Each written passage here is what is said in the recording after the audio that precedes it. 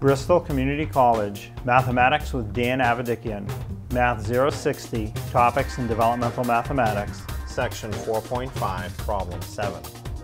This is Section 4.5, Problem 7. It says translate the sentence into an equation, do not solve.